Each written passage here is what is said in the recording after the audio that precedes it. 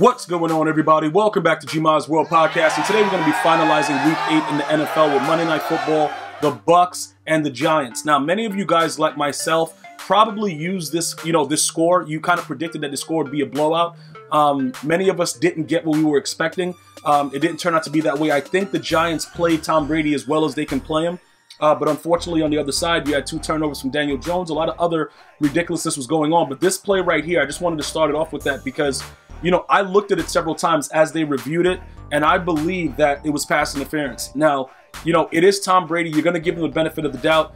But when you slow it down, Winfield definitely gets to the ball.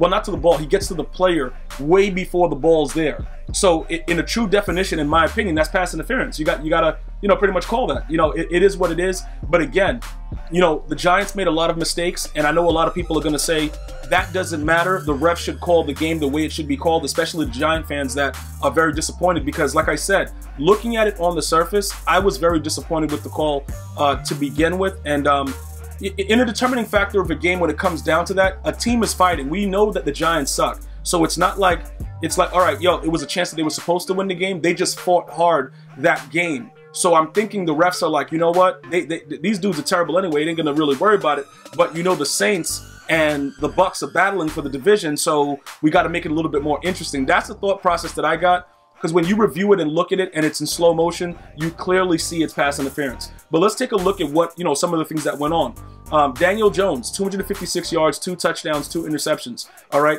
Those 2 interceptions, you're going up against a top 10 defense in the Buccaneers, which Tom Brady always usually has when he's winning. It's not a knock on him, but he's been very, very fortunate in his career to have a very decent defense. Unfortunately, they didn't play well to start, but they, kind of locked down towards the end, and they were able to figure out some things that were going on. Offensively, Alfred Morris comes out. He wasn't what we thought he was going to be, but he had to go out there and make a start. I didn't even know he was still playing, to be honest. I was like, this dude old as dirt. I remember, Alfred Morris, wasn't he on, I believe he was on the Redskins, the Cowboys? Like, this dude's been all over the place, I believe. Because I just remember, I'm like, how is this guy still playing football? But whatever, the Giants are just doing whatever they want. Doesn't really matter. Sterling Shepard, 10 targets, 8 receptions, 74 yards. Evan Ingram, 10 targets, 5 receptions, 61 yards. Darius Slayton, 5 receptions, 9 targets, 56 yards. Golden Tate, 31 yards, but he had that touchdown that was pretty decent to go ahead and help the Giants stay in contention. But like I said, with the way that they're playing right now, I don't really know where this team is headed, to be honest. I don't understand it. And you know what's weird about all this? A lot of people think that, teams are going to tank. They think that the Cowboys are going to tank, whatever. But there's a lot of terrible teams. So whoever ends up, tanking for Lawrence or whatever they're calling it, it's going to be very interesting. Because a lot of these teams are really, really bad. And it's not even like they're trying intentionally to, to tank. They're just not good. Their players are not better than the other team players. And to be honest with you, Tom Brady's on a mission, right? And the league knows that this story would be huge. People have to understand the storyline about this, Tom Brady leaving Bill Belichick and winning the Super Bowl. Bro, that'll be a crazy headline. So the league has to do what they need to do. Okay, so the Giants was already in a situation where they were behind the 8 ball. Now, with the way that everything played out towards the end, that just blatantly showed us, guys. Because like I said, I was debating it. I was up, watching it over and over again, debating it with friends. It's like, that right there is pass interference. So whichever way you want to go about it, it is kind of weird, but things like that happen. Remember with the Saints got cheated too. With the Rams, like, things are just so obvious sometimes, and we can't really control the outcome of it because there's already something that, whatever, either the ref is blind in one eye and can't see out the other or whatever it is, but there really is no excuse for it. Because realistically, they slowed it down. It was all slow motion, okay? You can see visibly what was going on, okay? And regardless of how, Daniel Jones 2 turnovers, he kept them in the game. You know what I'm saying? Like, dudes, they fought. They were still in the game. You can't let a game end like that. If the play is the play, that's all I'm saying. If the play is questionable and it's visibly that the guy was there, he wasn't even looking at the ball. That's like a true definition of passing. Bro, the dude just running into him. He's running with his head not looking back, nothing. He did everything possible to just let you know, look, we're supposed to win this. Like, we already spoke to the refs. Everything's good. Don't worry about it. We're going to be all right. And that's pretty much what I got from that last second play. Now, Tom Brady, 28 of 40, 279, 2 touchdowns, and a smashing helmet situation on the sideline. He was very, very frustrated. Now, remember, you guys remember how good Tom Brady used to be with the Patriots, and he used to always lose to the Dolphins?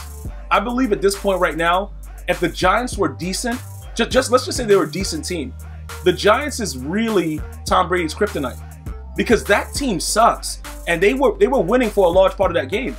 I don't think you guys really understand. Like, it's just some teams that players don't play well against. Tom Brady cannot deal with Nick Foles, and he can't deal with the Giants, no matter who's on the team, because that roster should not have been competitive.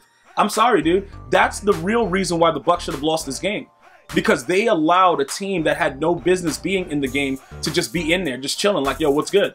Because the Giants played so tough that everybody on the Bucs sideline was scared.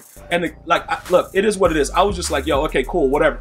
But Leonard Fournette, he comes out, 15 carries, 52 yards, right?